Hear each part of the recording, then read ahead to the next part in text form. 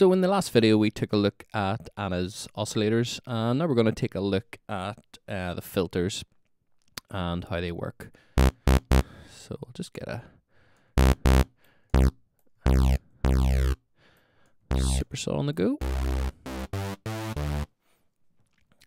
And again, as I was saying earlier, we've got this filter out control which controls whether the filter goes to filter 1 or filter 2. So I'll select a different filter on each of them. You can hear. I'll put it in parallel. And what parallel button does, you've got two options. You can either have it running in series, so the signal goes from filter 1 and then into filter 2. Or when it's in parallel, these filters just operate independently. So if it's set to filter out 1, it'll go to that filter, and if you set it to the right, it'll go to filter 2.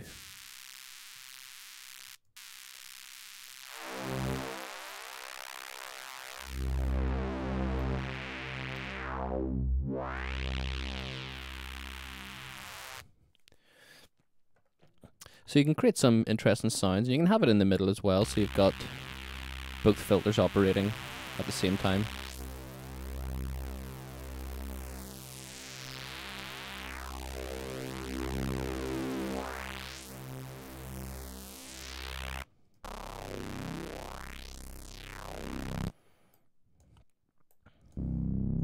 And if we have it in series, I'll put this to a high pass and this to a low pass.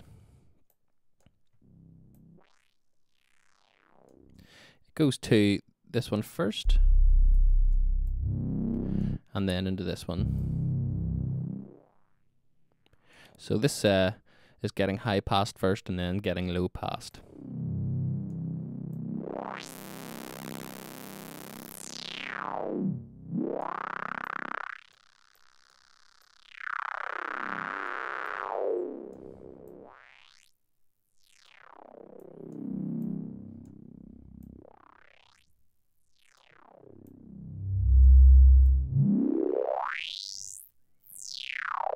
So you can create a sort of bandpass filter there, although we do have bandpasses as well, so I'll let you listen to them.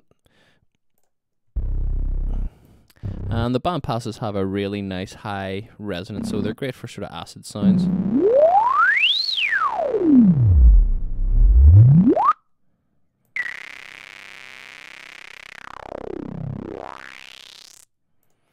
And we've got a 2-pole and 4-pole bandpass.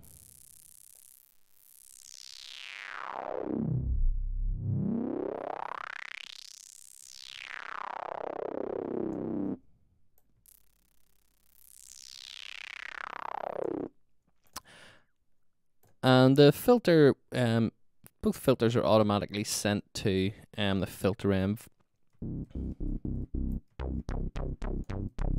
So this is our envelope control. So this controls how much this is having an impact on the filters.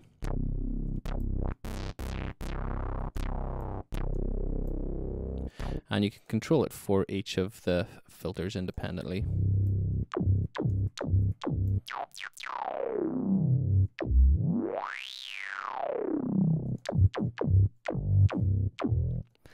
And we have a few controls on the filter env. Got our standard ADSR.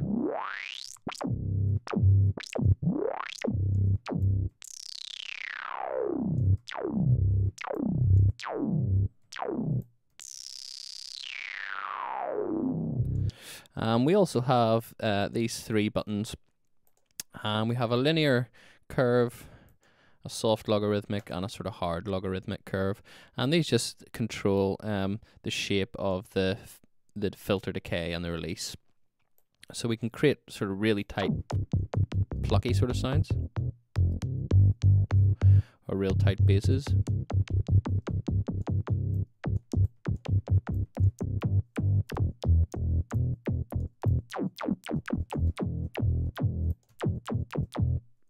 Or sort of more longer curve.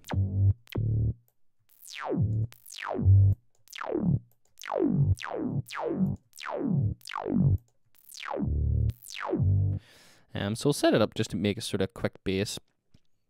And you can see the oscillators and filters all working in sort of conjunction. So I'm going to go for a Minimoog. And Minimoog normally has like a standard sort of oscillator and then a low frequency oscillator. So I'm going to use the triangle for the low octave. Just take these filters off for a meantime.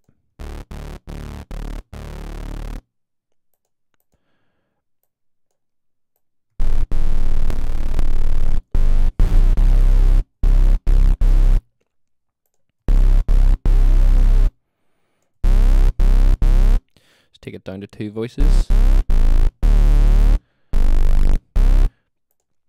And take retrig off. Minimoog doesn't have a retrig sort of feature, although you can turn it on to make your bottom end a bit more stable. And we'll add a 2-pole vintage, similar to a Minimoog style filter. And the Minimoog tends to use a more linear curve on its decays.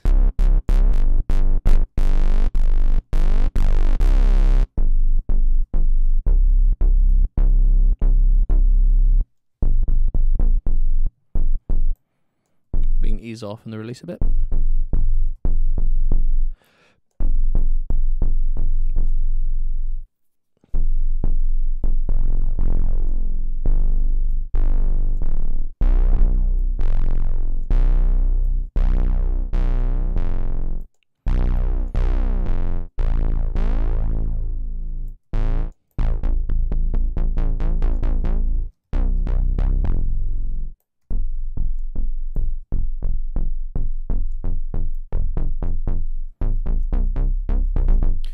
Minimoog sort of style sound there. Add a bit of noise in.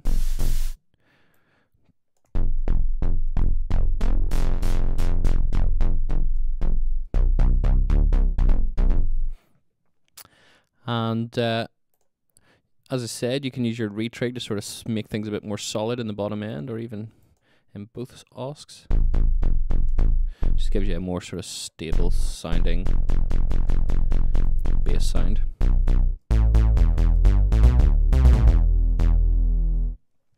So that's it pretty much for the filters. In the next video we're going to take a look at the rest of the envelopes and the GM.